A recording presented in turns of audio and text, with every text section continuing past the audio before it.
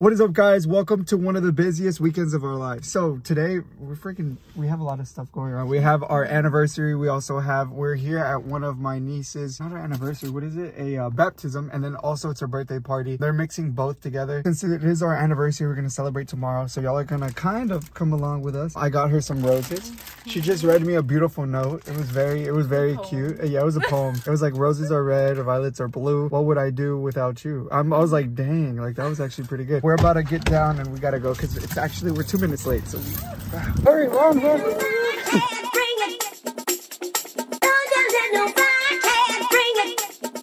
Okay, that was probably one of the quickest masses I've ever been in. Jeanette's already inside, but like we're here with my family at this restaurant. So we're coming to eat before we go to the party, which the party's gonna be at 3 o'clock. Hey, this restaurant's actually pretty nice. Let's go inside. All right, guys, so we just got out of the restaurant. We're back home right now. And we have this little Western girl right here. Look at her, nice boots. I don't know why are you wearing this? This is yours. I know, but why are you wearing my... I'm you for a day. My girlfriend became me for 24 hours. And this is the new title of this video. But okay, so y'all probably don't know this, but she did not enjoy her food at the restaurant at all. She said that they were the worst chicken strips ever. Right now, she's actually making some mac and cheese. Her favorite is unicorn chips. So what is that saying that older people say all the time? It's the calm before the storm. That's exactly what I'm looking for. So right now, I'm actually going to edit a video and we're kind of just chillaxing, relaxing as well. Jeanette's downstairs making her little mac and cheese still. I'm going to edit a video. The reason why is because it's going to get a little crazy. We have to leave here at 3 and we're going to go straight to the ranch and then we're going to celebrate the baby's birth and also the baptism. What's up, guys? So now we're going to the party. I got a little bit better because whatever I was wearing earlier, let me just tell you, it was freaking hot outside. I didn't want to wear it. I don't know why I just stood like that. Whenever we were at breakfast, Jeanette actually like cut her fingers because there was like a cup falling and she grabbed it and like cut her fingers. So show them your fingers. See right here.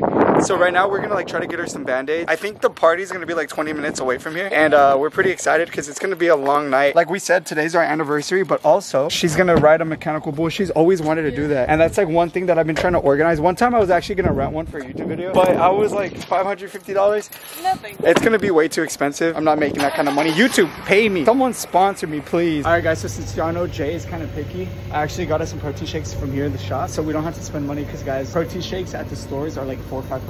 Might as well just get it right here. And that's how you save money, baby. Let's go. Oh, I'm scared. I gotta be professional. I gotta take off my shoes and everything. You better.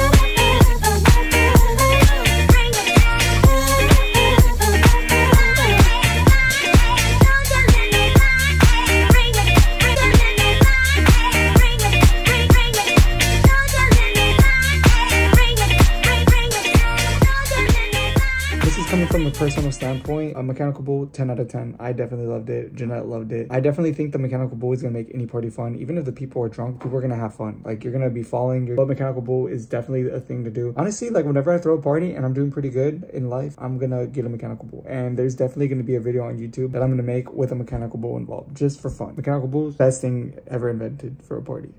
That and pizza. Yeah, I think those two things kind of go hand in hand. All right, guys, so it's finally Sunday. Today we're going to the beach. I'm waiting for Jeanette right now. So I was watching the All-American season 5. Guys, it is so freaking good. I'm obsessed. Like, I don't know why. Ever since that show came out, I've been obsessed with it. At first, I didn't watch it because I was like, oh, everybody's raving about it on Twitter. It's not gonna be that good. I usually am not the type of person that follows the hype. I'm the type of person that will watch another show just because I don't want to like be following the hype and all that. So anyway, I watched the show. It was freaking good. And then now I'm like stuck on season 5. I'm already on episode 11, and I don't know. I just keep like going fast, and it's crazy. As y'all know, we're celebrating our anniversary today. She made me a letter and I had made her a letter too, but let me tell you, the top G might not agree with what I'm about to say, but it feels good to be in love, baby. Feels good. All right, guys, so we're finally back from the beach.